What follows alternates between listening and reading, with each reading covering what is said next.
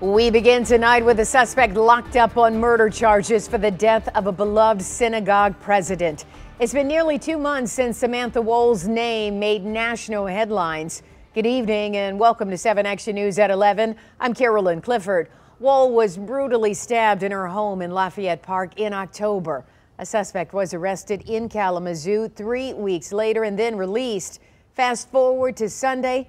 A person of interest was taken into custody and formally charged today. 7 Action News reporter Brett Cast explains what Detroit police revealed in court. After nearly 2 months of investigation, Detroit police and the Wayne County prosecutor say the man responsible for murdering synagogue leader Samantha Woll has finally been arrested, facing multiple charges, including her murder. Investigations don't usually happen in the 44-minute legal procedural type TV shows. They take time, they take attention, they take energy. The suspect, 28-year-old Michael Manuel Jackson-Bolanos from Detroit, does not know Woll, and it's believed he stabbed Woll in her home during a home invasion. WXYZ doesn't normally show mugshots, but we felt in this case it was in the public's interest to see who was accused of murdering Samantha Woll. Police say he is responsible for other larcenies, and according to the MDOC, he has a criminal history. He became a prime suspect after a separate arrest weeks ago. We identified him as someone in that particular area that we were curious about his actions.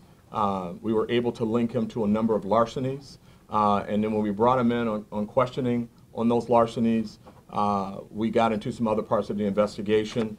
Some concerns came up. A life filled with such meaning and passion and goodness to be taken away in such a cruel way, it shows that this world is very broken. Rabbi Asher Lopatin is one of many community leaders who knew Woll, describing her as a loving person who valued and united everyone.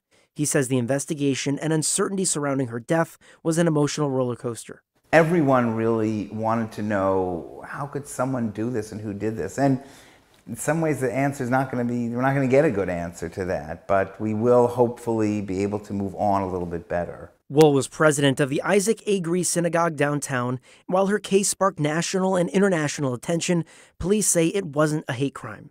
Because none of the evidence suggests that. And again, this has been consistently investigated since October the 21st. And so there's not a shred of evidence that points to the fact that this was a hate crime.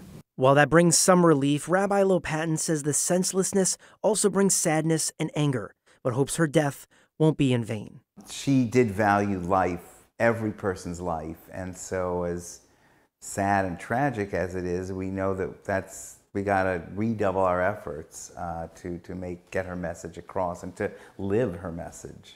And the charge of felony murder alone carries a life sentence without the possibility of parole. That suspect is due back in court on December 27th.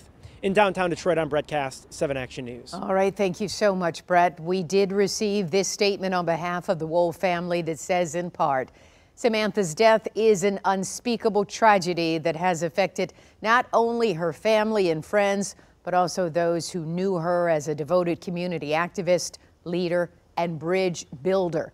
She was loved deeply, and her light spread far and wide.